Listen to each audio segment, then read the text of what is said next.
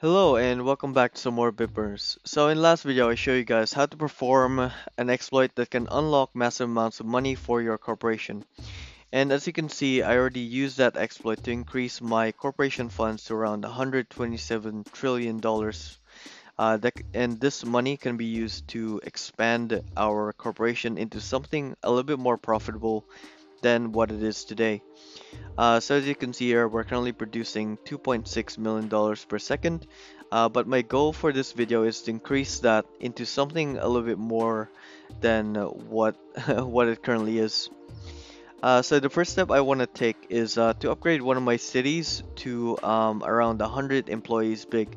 And you can do that by clicking on this upgrade size button. And then I guess I'm just gonna increase this to 100 employees. So I'm just gonna manually just click on this, and there you go, 105. And then after that, I then just hire a whole bunch of employees. The more I do corporations, the more I realize that custom scripts might not be necessary.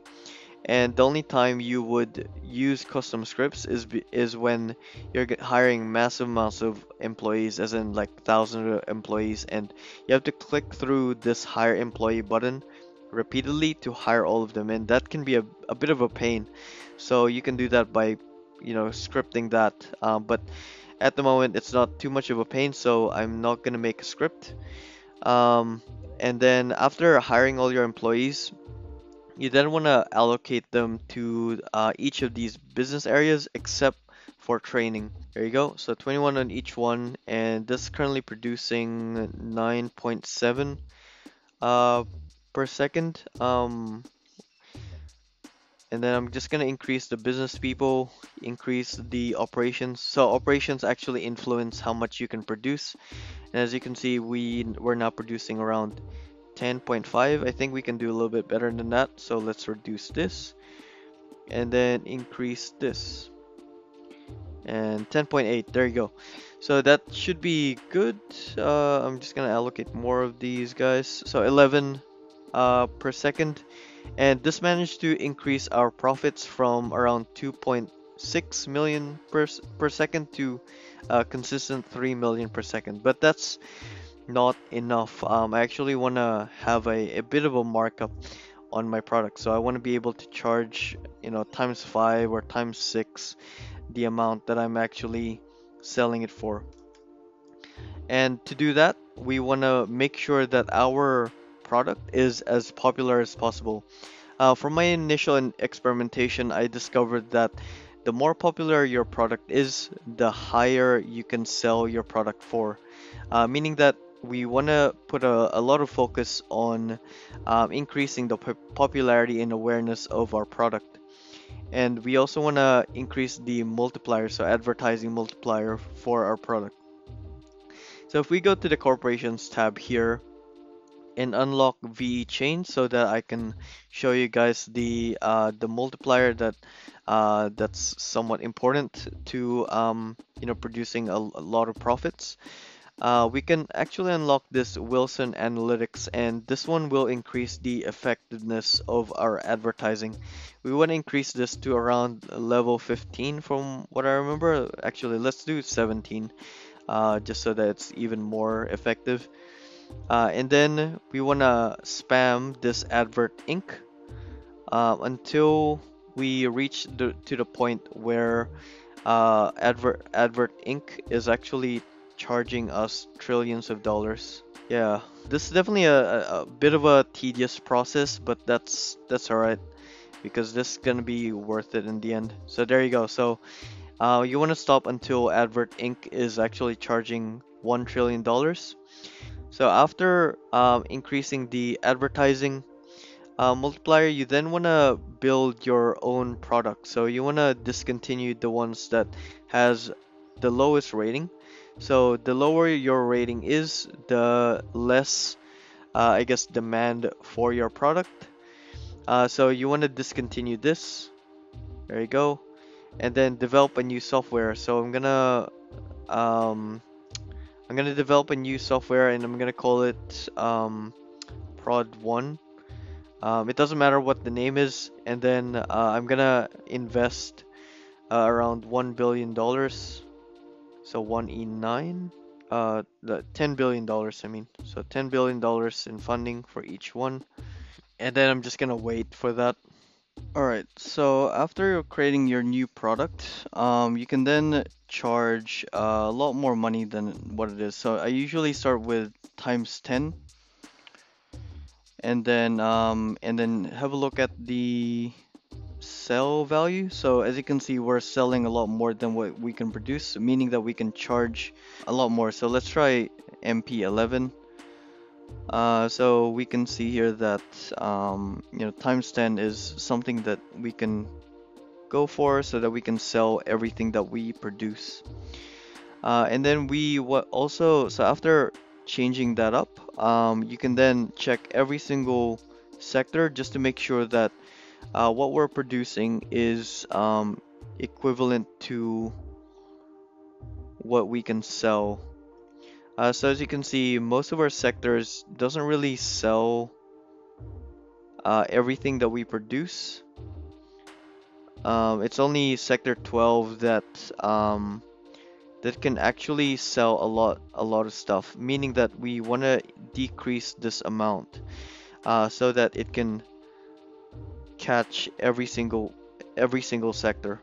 So as you can see, the biggest pain point for I guess corporations is finding the right amount of markup for each of your products. Every single sector has different demands for your product. So for sector 12, I can actually charge up to 10%. For Chongqing, I can charge up to 6.5%, and then everything varies. But the downside of doing the manual approach is that it's very time consuming to do the trial and error process to find out what's the optimal markup for every single item that you can produce. And you can do that manually, but again, the demand for your product changes over time. So you're gonna have to continually adjust that as you progress through. And to automate that process, they actually provide an upgrade called Market TA. So you can unlock that by going to the scientific research, expanding this menu, and then unlocking each of them in exchange for some research points. And basically, what this Market TA is, so TA stands for technical analysis, is that it's going to analyze both the demand, your production, and then also the how popular your product is to calculate the best sale price for your products to produce the maximum amount of money. It's sort of like the equivalent for Smart Supply. So if you don't remember, Smart Supply is the upgrade that can automatically buy products for you depending on how much you produce. This one will automatically sell the product for you depending on how much you produce, but also considers the market demand as well to produce the maximum amount of money for every single sector. And then I guess the next steps from here, which is kind of a bit of a grind, is to unlock the research points required. So you require 20,000 for market TA1, and then 50,000 for market TA2, and then also 5,000 for the research laboratory. So you just have to wait that out. But as soon as you unlock those, you can then assign them on every single product that you have. To increase your profit, you just have to spam this button here, Advertising Inc. And that's about it. So that's how you stabilize your corporation. So I guess it's time to go into the YouTube comments. Alright, so it looks like we have a lot of new ones here. So I'm just gonna start from the top and see how much I can go through. So it looks like this is probably the only video I'm gonna be uploading this week, mainly because of how much of a grind corporations involve. So I'm just gonna go through every single one of them, and then hopefully next week I have a little bit more content to upload. So the first one is from Geraldo Rodriguez. Hopefully I'm pronouncing that right. And he's commenting on Bitburner number 11, so the stock market one. So he says, "Glad to see the work of a fellow ape." Thank you for that. I was actually hoping that someone from Wall Street Bets would see that and then laugh their ass off, but hopefully it was entertaining. Next one is from Soggy Fries, and he says, for me, in the watchtower.js log, it shows an error for every flog attempt. Is there a general reason? So I don't really know what the error is until you paste the actual error message. But for me, watchtower.js works perfectly, so I'm not really sure what's going wrong. Maybe you pasted something incorrectly, or maybe there's a invisible character. But one thing to note is that whenever you guys have an error, make sure that you paste the error message so that me or anyone else in the community can actually debug that issue for you. Next one is from Demon FOTDS, and he says, do I just run the code or do I host it off something? No, you don't have to host it off something. You can run the code via the Bitburner client. So you just go to the GitHub page and then copy it over and then run it. And if everything works correctly or is pasted correctly, then it should work fine. Next one is from Lin Ren, and she says, or he says, I currently have trouble getting to bitnode 1. The hacking level increase is just too slow for me. I have 25 purchase server, max RAM, threads, running weekend, get hacking XP.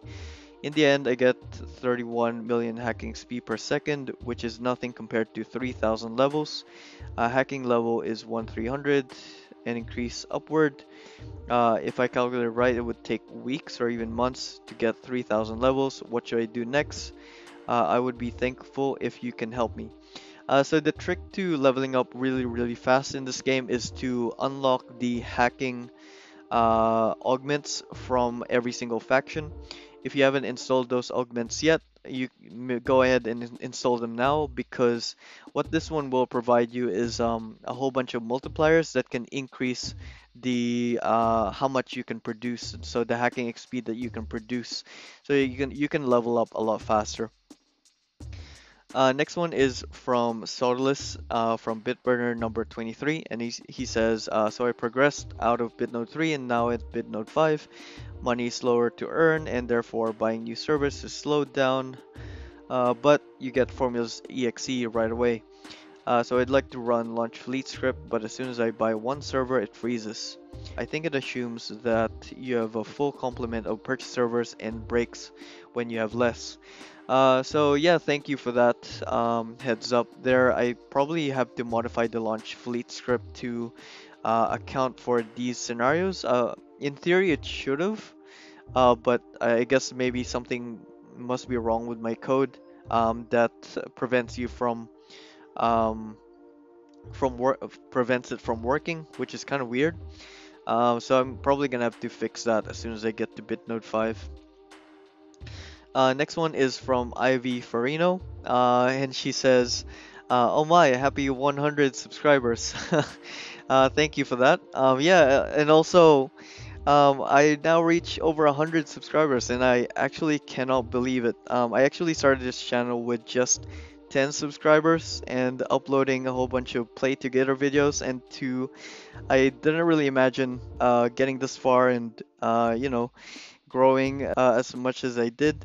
So I like to thank everyone for that, and I'm really happy to make these videos for you guys. Next one is from Dylan F, and he's commenting from Bitburner number 1, and he says that would be cool if you had a link to copy scripts. So you can actually go to the GitHub page to find the latest scripts for every single episode. If I do code anything, there should be a folder called stable. Make sure that that's the place that you copy over. Next one is from Anthony T's Tank, and he says, I'm new to this game. I know close to now nothing about coding. I ran across your channel and I like it, but it's still over my head. Thank you. I'm reading code, trying to learn how it works and write small things to see if I can do it. Thanks again. I can't wait to look at more of your files. No problem, Anthony. Yeah, it's all right. So there's really no pressure on trying to understand everything. There is different ways to approach this game, so my way isn't the only way. A lot of other smarter individuals than me will probably approach the problems a little bit more efficiently than me. So use my code as reference. Don't use it as it's the thing that you copy and paste across to your game. Okay, so next one is from Gene Pool, and he says, "This series is coming along well. Thanks for sharing your code in GitHub. No problem." Next one is from Felipe, and he says, "Great video. Can you provide a link to the code? Thanks." So again, GitHub page, go to that.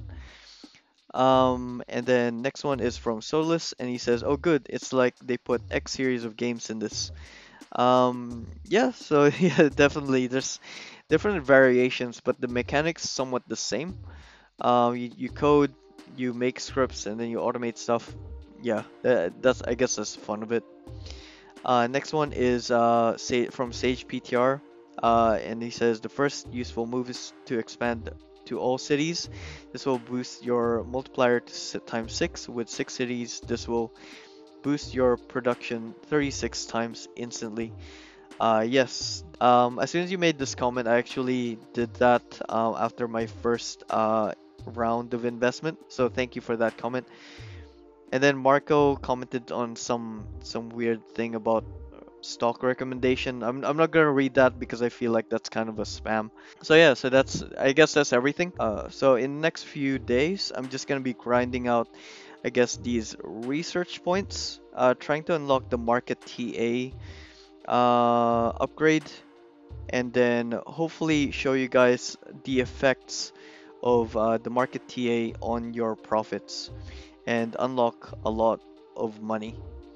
So I'll see you guys in the next one.